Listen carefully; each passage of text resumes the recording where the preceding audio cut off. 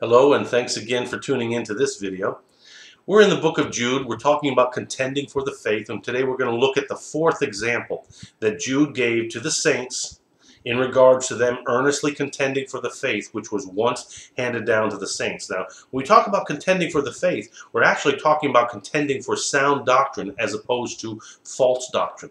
This is why the warning was certain men had crept in, men unaware, came into the church and began to teach things that were wrong.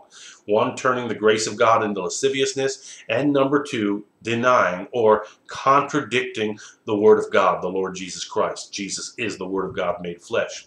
Now, we've talked about the Jews, the children of Israel, who were delivered and then later destroyed. Talked about fallen angels, how they were destroyed. They left their habitation. We talked also about the third one here yesterday, Sodom and Gomorrah. Today we want to talk about Cain. I want to read here verse 10 and 11, and this is in regards to the false teachers and false prophets, or let's say it this way, false teachings that is among the church. The Bible says that in the latter days some shall depart from the faith, giving heed to seducing spirits and doctrines of devils. And the fruit of those doctrines is, instead of healing, there is suffering. Instead of wholeness, there is an emptiness. Let's look at this fourth example, verse 10 and 11. It says, "But these speak evil of those things which they know not, but what they know naturally, as brute beasts. In those things they corrupt themselves." Now, their big problem is that they speak only from the natural. They can only understand things from the five senses. They do not have that sixth sense of faith. They don't understand the spiritual realm or the spiritual kingdom. And this is exactly what was wrong with the situation in regards to Cain. Cain and Abel, two brothers. Now it says here in verse 11, "Woe unto them, for they have gone in the way of Cain." Now what is the way of Cain? Of course we know that Cain became jealous and angry at his brother and eventually murdered his own brother, and God placed upon him the mark of Cain as a murderer. Now murder, in the New Testament today, Jesus said if you hate your brother, you've done murder. So murder is not just a physical act anymore. The murder is a spiritual act as well. When you hate somebody, when you have a vendetta against somebody, when you'll do things to hurt them, to wound them, to misrepresent them, to tear them down, speaking evil against them. Well, they were speaking evil of things that they did not know.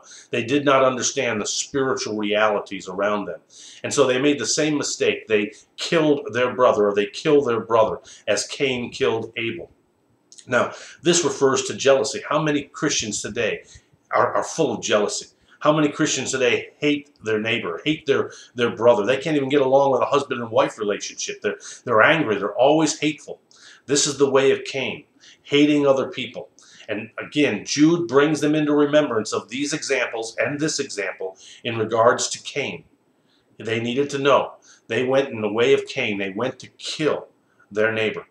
Why? Because Abel offered a better sacrifice. God accepted Cain's sacrifice as well. But Cain's sacrifice was of his agriculture, of his farmland. But his brother Abel brought a sacrifice to God that was even more holy and more acceptable. It was a blood sacrifice. And God accepted that one more than and appreciated that one. Again, we got this jealousy today. Who's got more money? The 1%. We got people. Even Christians are saying this. They're coming down on the 1% people and stuff like that. And they hate the rich. They hate the poor. Come on. Let's walk with the Lord Jesus Christ. Let's love one another. Let's not hate one another. Let's not try to keep up with the Joneses. Let's not be jealous and envious of other people. This is the way of Cain. It's not the way of Christ. You think about that. God bless.